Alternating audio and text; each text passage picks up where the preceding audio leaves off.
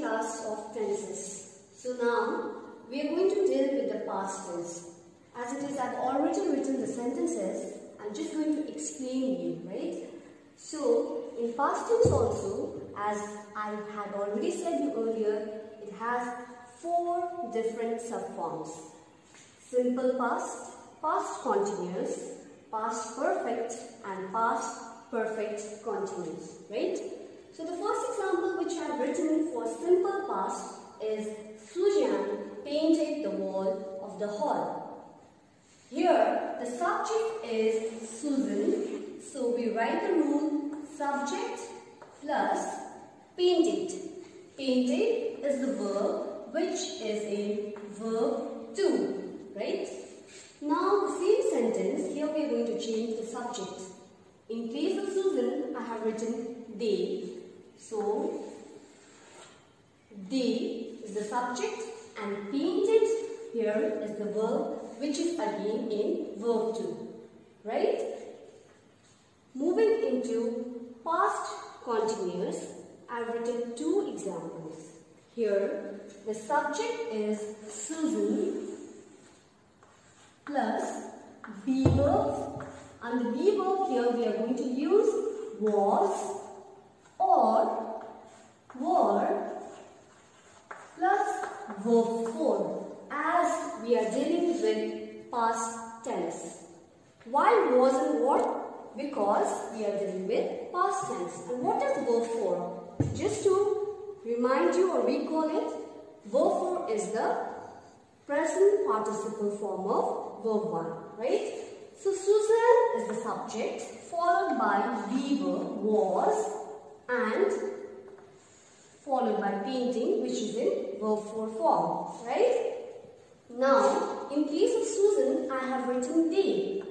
They is the subject and were. Here I did not write was because the subject is plural, so I need to write were plus painting. So they were painting the wall of the hall. Moving into past perfect. The same example I have taken.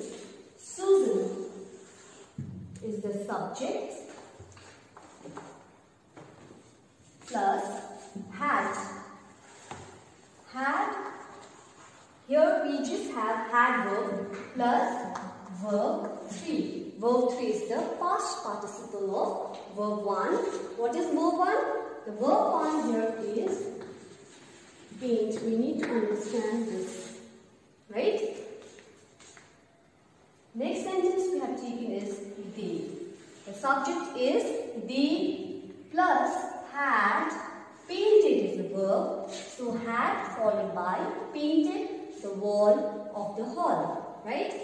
Next we move on into past perfect continuous. Here Susan is the subject plus followed by had verb plus being plus verb 4. So here we have the sentence Susan had been painting the wall of the hall. Here the subject is Susan followed by had plus being plus painting which is in verb 4 form, which means that it is a present participle form. Moving into the next sentence, we have they had been painting the wall of the hall. Here the subject is they, but the had verb remains the same. Had been painting the wall of the hall. As the rule says, subject plus had plus been plus verb 4.